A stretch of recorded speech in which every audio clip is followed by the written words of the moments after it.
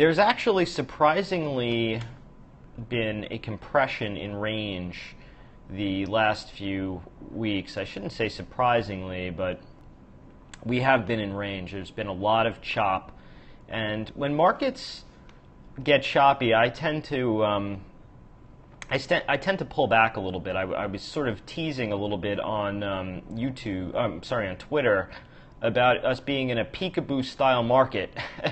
And I guess I was inspired by the Mayweather-Pacquiao fight, although neither one of them really used that style. And the style I refer to is keeping your fists up by your face, elbows blocking the body, and you wait for your moment and then you pounce. So it's basically staying small, staying compressed, and then waiting for your shot to really knock the other guy out. And in this case, that being stocks. So the market has been very responsive to technical analysis lately, and as it usually is, the time frame of the traders that have been involved in the market are clearly in the day time frame and not so much the larger institutions, although there are some signs of them in the market on close, which I often discuss MOC. So basically what I'm seeing is for about a month straight, the market on close orders have been massively skewed to the sell side.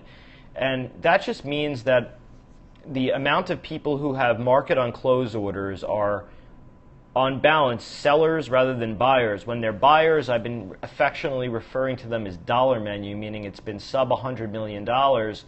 And on the days that they're selling, they're multiple hundreds of millions of dollars. So in and to itself, I don't know how actionable this is for the day-to-day person, but for me, the trend of it has been that the larger money has been sellers on balance into rallies for sure.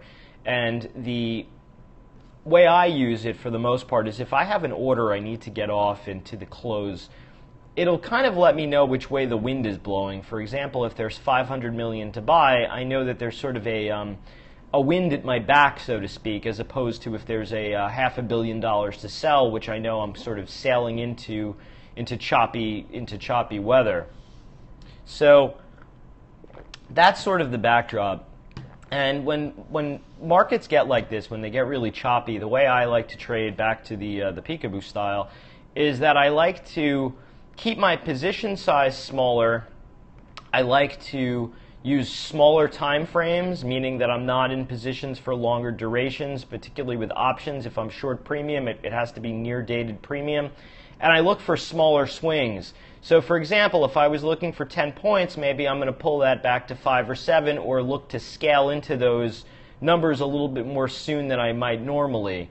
So for example, with let's say a stock like Gilead, on a rising tape, I might be looking to add over 105 or 108 as opposed to sell into those numbers in some type of a choppy sideways market. Now, the way I'm most comfortable, at least for me, for trading, is I like to buy stocks in a rising tape and sell stocks into a falling tape, meaning short sell.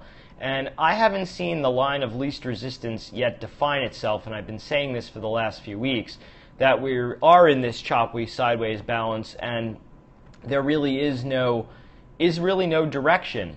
So I would say that being choppy, there are two ways to look at this. Being choppy at the top, the theory is that you don't have this long to sell the highs and that the market should go higher.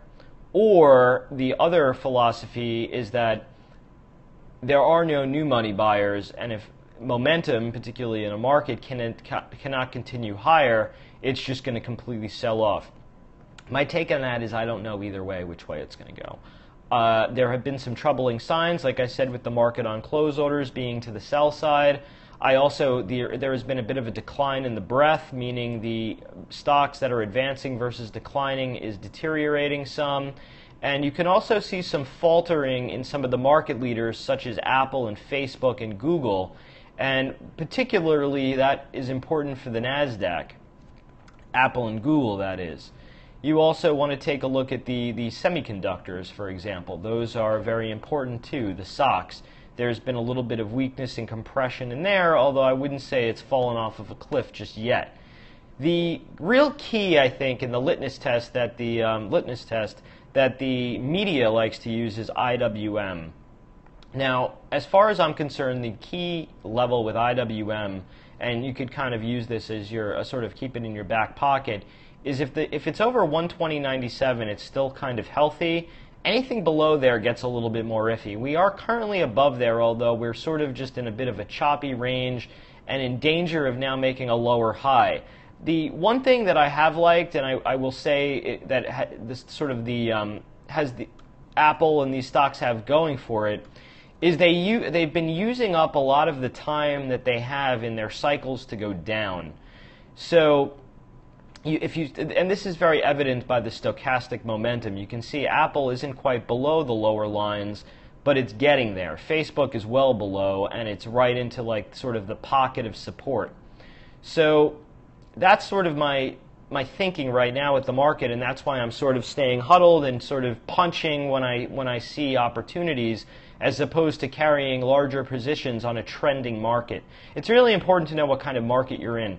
Something that's been bothering me that I've been seeing on the stream, and I don't want to single anyone out, but there's sort of a lot of lip service being paid toward risk management, and I guess in this type of a market that's been okay because the Fed sort of has our back, and the market is very forgiving. If something goes down, it can come back.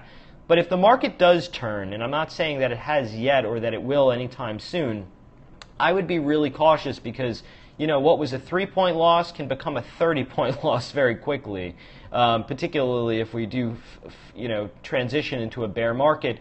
And that's sort of the concern here. It's not that markets go from being bullish to bearish right away. There's often a transition point, and I often tell this to people when I'm discussing the markets or even just life in general, that you don't just go from wrong to right to wrong or wrong to right. There's a subtle transition in between. So in order to become wrong, you have to first stop becoming right, and in order to become right, you have to first stop being wrong. So I think that the market is in danger of that type of a transition here, although I haven't seen any type of a confirmation to put it that way. And I will say the IV is really low, so if you're really long a lot of stocks here, you might want to lighten a little into rallies or buy some puts into the S&P, let's say the S&P 500 or IWM or any of these as hedges against longs. And I would say that when the IV is sort of at the lower end of the range, you can do so really cheaply, and it'll probably help you sleep a little bit at night. I mean, if you're really overly long or overly short ever, and you're having a hard time sleeping, you're overly committed, and your mindset isn't into the money-making mindset. You're sort of into defensive mode. And I always like to be in opportunistic modes where I can take advantages of other people's pain, particularly when there's, a swift drop in something that may not be overdue or coming into technicals. If you're managing tons of losses, it's very hard to be in that now moment and take advantage of those opportunities.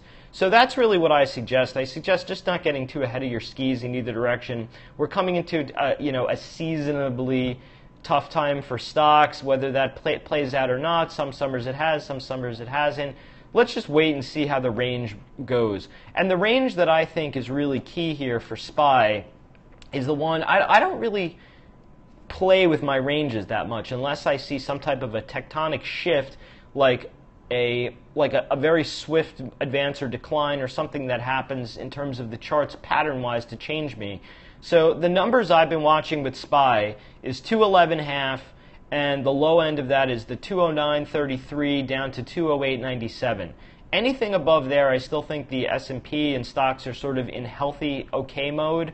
If it starts getting below there, though, you really run the risk of retesting the 100-day moving average, which supported the last time. And I do believe any type of a snap of the 100-day moving average is going to start putting the 200-day moving average into play. That's currently down around 203, and there's also a major gap fill and an old high plus a major volume distribution around 201.90. I think that area would be a great place for right or right out long in size if there is some type of a swift breakdown there of a deeper liquidation correction. again, as of now, not seeing that yet. I go by the levels. I ride by the levels, die by the levels, but I am just giving you guys the worst case scenario. You know, the media likes to make everyone very nervous, and the fear is always down because on balance, most people are always long. So I'm just sort of putting it into context and giving you of what could happen and what to be prepared for and where to be opportunistic. So that said, there is also the obvious possibility of upside. You don't hear that talked about much these days. A lot of worrywarts and fear-mongering, although I'll tell you, if there is a move up, it could be actually quite violent, and it could be a type of blow-off top. And if you do see something like that, there could be a really significant move up. Although what I'm thinking in terms of a move up is it's going to be incremental, which isn't the best of news in terms of risk or reward. There are Fibonacci extensions, not to get too wonky with you guys, but anyone who follows me knows I use Fibonacci retracements and extensions. And the 1.618 Fibonacci extension, depending on what time frame you use it on, I've been playing with it on a couple, takes you up to 213.40 to 214.17. And up there, I do think that there is an opportunity to probably lighten up some of the longs. If there is some type of a blow-off, obviously those numbers aren't going to matter, and it's just going to be a complete flush up, although the character and the nature of the market hasn't been that. It's been these incremental higher highs and then pullbacks into the middle of range. So that's really where I would be looking to sell into if the market does, trying to bubble up. That said, 100 MA is the key support. If we lose that, 200 MA. Keep it simple, stupid, right? I always say that. So with that, I've been doing a lot of talking. Maybe we should open the floor up to some questions. I did see one brave soul earlier mention Twitter, so let's discuss that here. My thinking on Twitter is that social media in general has been a little bit not in vogue lately because of Twitter and because of things like Yelp, and also because of stocks like LinkedIn, who have been smashed. That said, I think Twitter is going to do something like just chop around and build a base and be a little bit of dead money.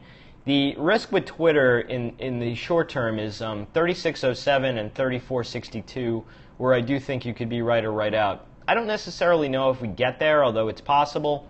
I do think you could kind of sort of nibble a little bit into Twitter.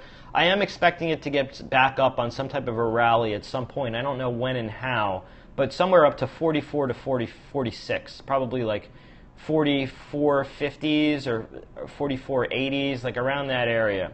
So let's say between 44.45, I think that's where it could go to at some point. I don't know when or how that's going to happen, but I do think at some point it will. The problem for Twitter has been, yeah, we'll talk about the VIX in a sec, why not?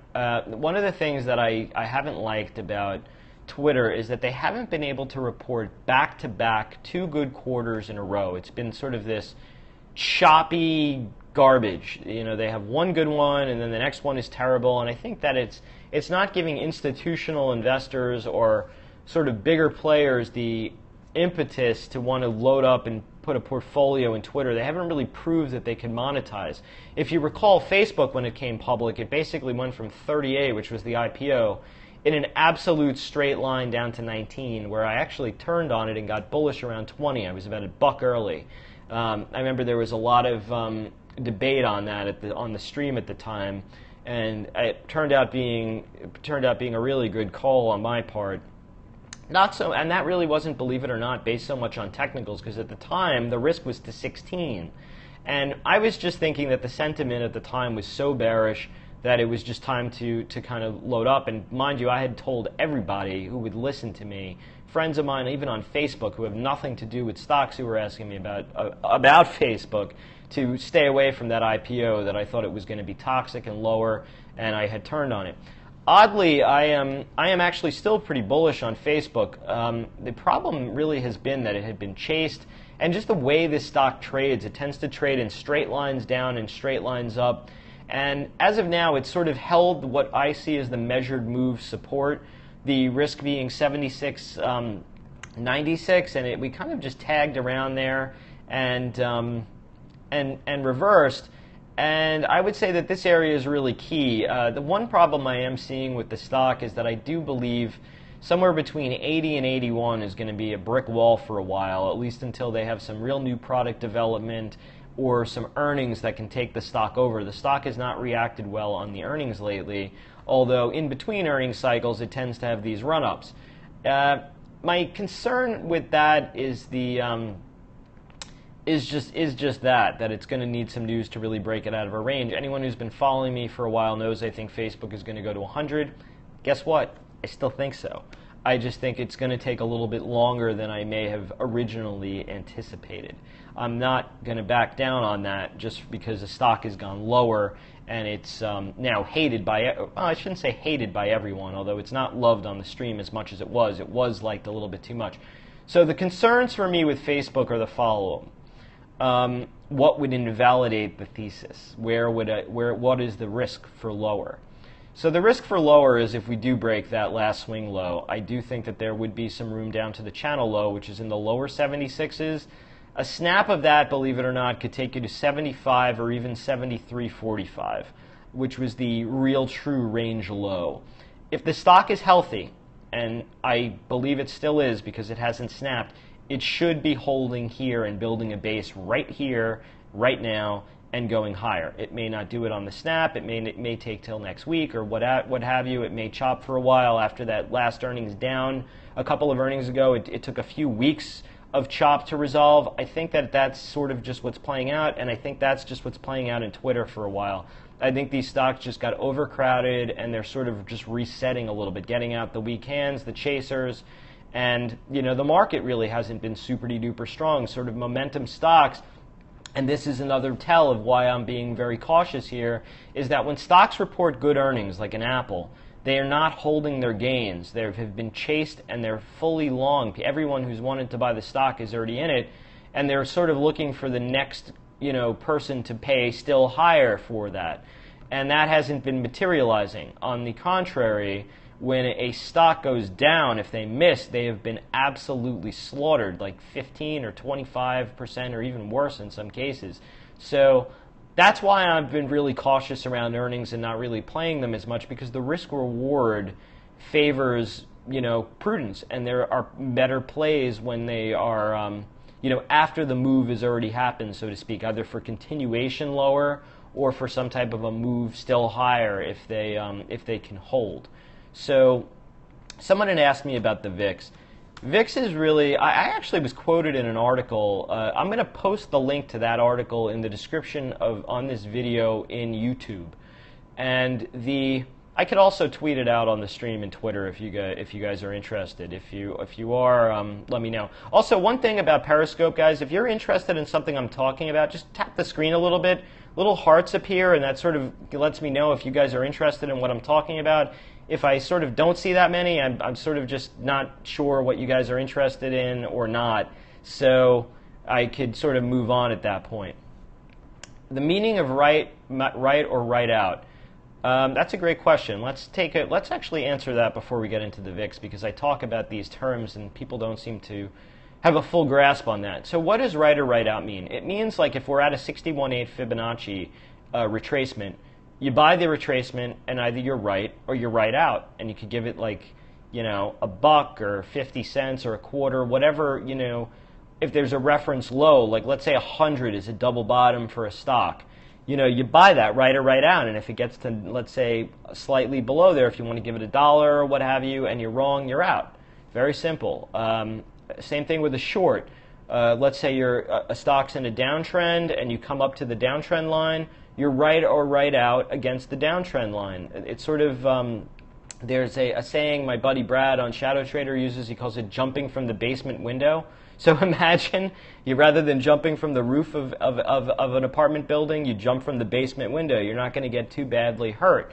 So that's sort of the theory of right or right out. BTD is just buy the dip. And then there's always GTFO, which just means get the F out.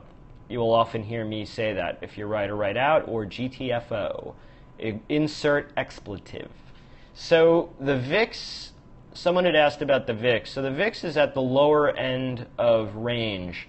And that sort of got me a little bit more cautious on the market. In 2007, you did see a low print in the VIX of 9. But in general, it's been tending to hold but roughly around this like 11, 12 area. And after that, there's been sort of sharp corrections where the VIX has spiked usually to about 17. I wouldn't be too concerned with the market until you really see it get past 1720 in the VIX. That was a double top, and since there we've been making lower highs and chopping. It's also a downtrend line, although the downtrend line is now moved a little bit lower. It's about 1640 if it were to 1635, 1640 if it were to happen tomorrow, which it could. I mean, you never know. I am sort of in the philosophy that volatility is just going to compress for a while until it doesn't and explodes. Anyone who's been following me on Twitter, I've been doing more debit spreads than I have in a really long time. When IV is low, like it is now, you can't really sell out of the money premium. I mean, the theory is you could do strangles because we've just been in a sideways choppy market, but I tend to not to like to sell volatility unless it's expensive, like when the VIX is 17 or 20 or 22 or 25. That's when it's great to sell some out of the money premium and you get some real juice for it. Because if you do get a reversal and there's some type of a bounce, you not only have price going in your direction, you have Vega and you have the IV compression going in your way. And in many instances, that is better than price. I'm getting a ton of text messages here. Let me try and get rid of these. It's distracting. So so not to get too divergent on that, let's stick to what I'm talking about. When IV is low like this, I favor directional play, meaning you long premiums as opposed to being shorted, which is sort of like almost like the cardinal sin if you're over in this household. I'm more of a premium seller than I'm a buyer, but when something is too low to sell, the option is to do nothing or to be a buyer. So I believe that doing like spreads that are debit are the better way to go. Or if they're really near dated, I think the ratios are good as well. So, but on balance, you probably want to be long. I've been doing, I did a Gilead long. I did a call spread, actually a risk reversal. I had sold some puts to buy a call spread, although I really could have just done the calls. I did the same thing in Visa, where I bought a call spread. That's just an outright call spread. Someone just asked me about RIG. So RIG is finally, it looks like it's forming a bit of a rounded bottom, and I would say that the stock is probably, thanks for pointing this out actually, it's one I had followed a while back and got stopped out of quite a long time ago, and rightfully so. My stops in that instance, risk management, saved me quite a bit of money. It wound up being a bit of a loser, but nothing catastrophic like it would have been if I had held it. So it looks like a bit of a rounded bottom to me. I would say that the worst in oil is probably over. If you recall, I happen to be the guy who called the bottom in oil and also the guy who sort of called the bottom in the euro. All of that is time-stamped in real time if you want to go back on my Twitter stream. There actually had been a TD bet that people were asked, that the question had been posed, not if the euro is going to reach parity, but when. And my bet was that it won't reach parity, and this is roughly when it was $1.05, I think, $1.03, or roughly around there. I had drawn a channel low and said that that's where it would hold, and I did some type of I did some analysis on oil, which I had said that the 200-week moving average, roughly around there, would hold. It didn't hold exactly, and I had talked about the low, but it was roughly within, like, I believe, $1 or so of the low in oil. So close enough for me.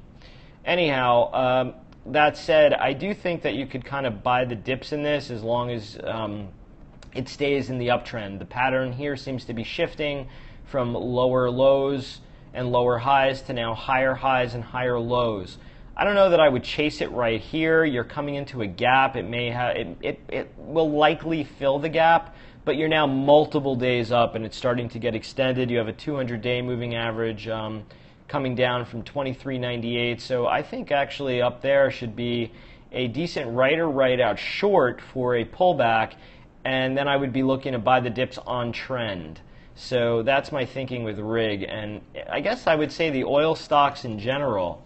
CL, I've heard Goldman Sachs came out the other day.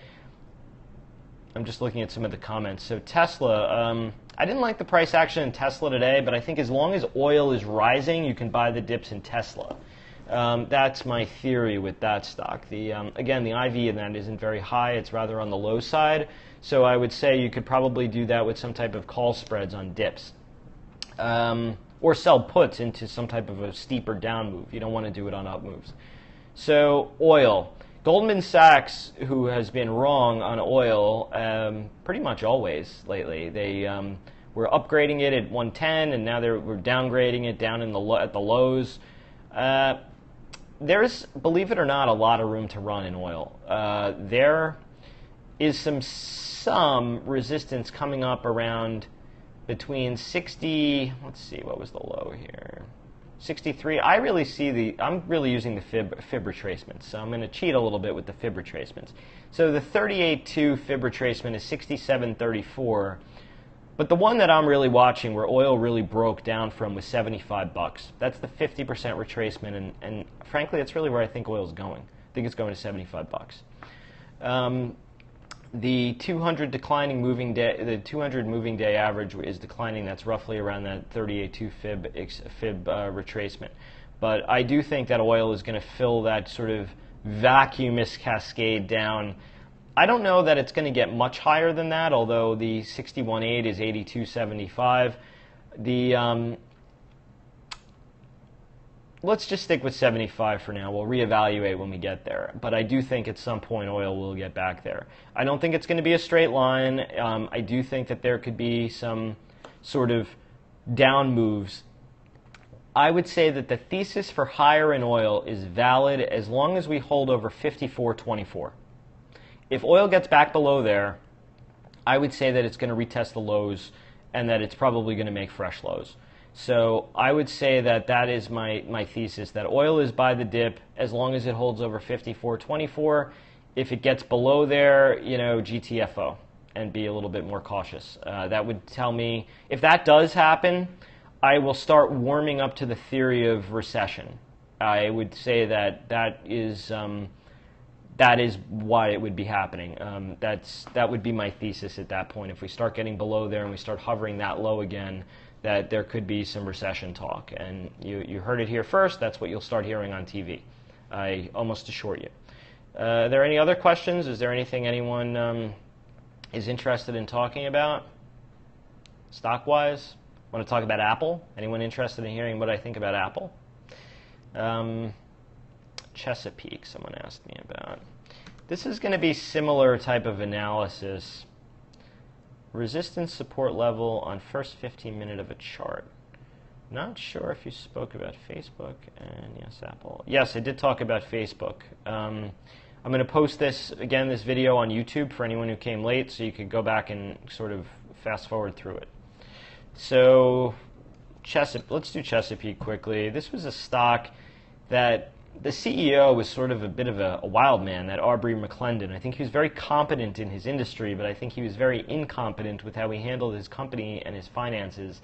And I think that that's led to a lot of problems in the stock. It's had a lot of relative weakness, and it's sort of retested up to where the breakdown level was, the 16s. I would say you probably can, I hate to say this, safely own the stock on down moves. I don't know how much lower it's going to go. Honestly, I have to punt a little bit on Chesapeake. It's not one I really follow. It's been in a protracted down move and a decline. It's sort of just meandering. I would wait for the pattern to shift. This is really just a mucky pattern down here. You were starting to make higher highs, and then the lows now are a little bit lower. It's sort of in a, I hate to say megaphone pattern, but it's sort of at the lows. I mean, I would say it's probably more of a buy down here in the lower end of the range than a sell. Unless you think it's going to be a zero, which I don't think. So Tesla. Someone had asked me about Tesla a little while ago. All right, so my thinking about Tesla, like I said, it was a bit of a weird response on earnings.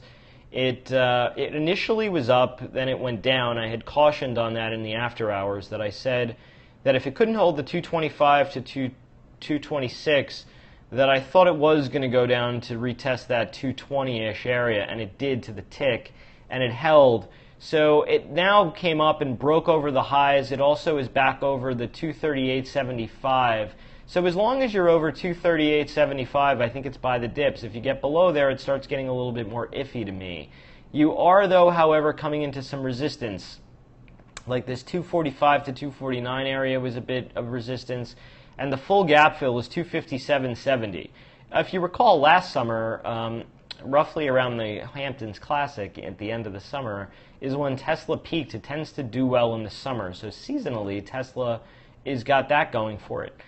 That said, it's moved a real lot from the lows. I think it's tough to chase here.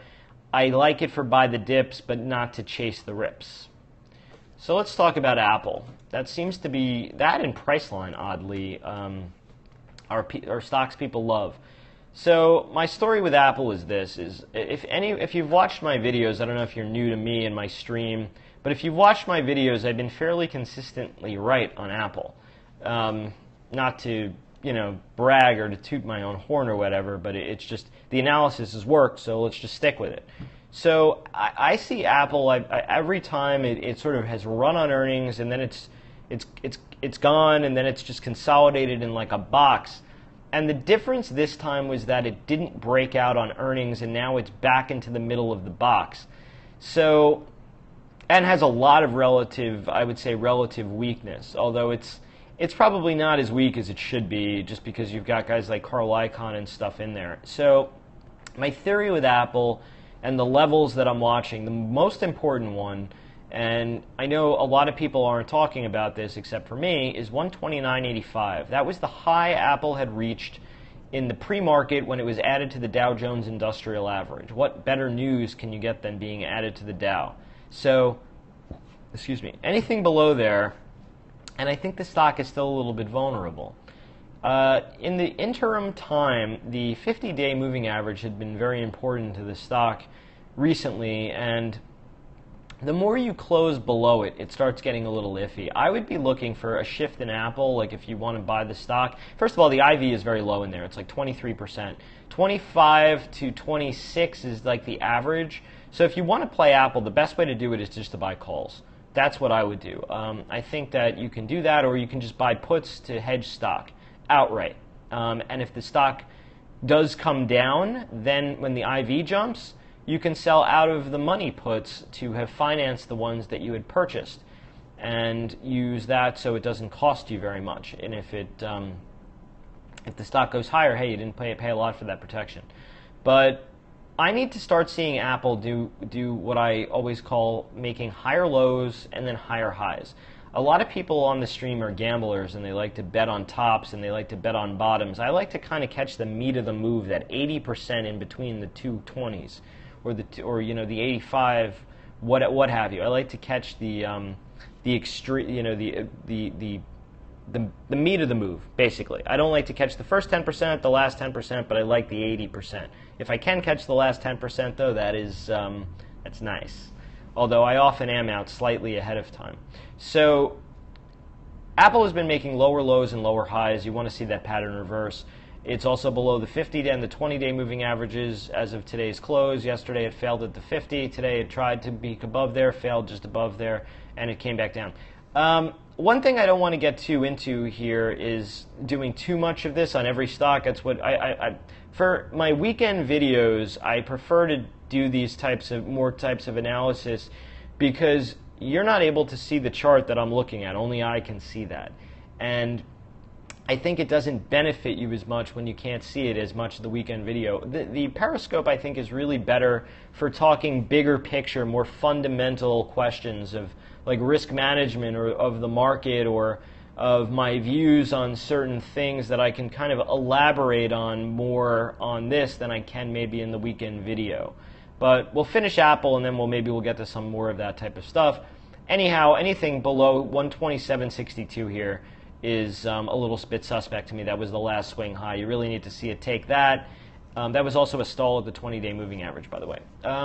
If there's anything else that you guys want to talk about, maybe that's not as technically specific, that would be, I think that would be really beneficial. If not, we could kind of wrap. I think we did cover a lot of stuff here. I'm not seeing any responses. Maybe there's just a lag. Sometimes there's still a lag in Periscope. It's a little bit of glitchy technology.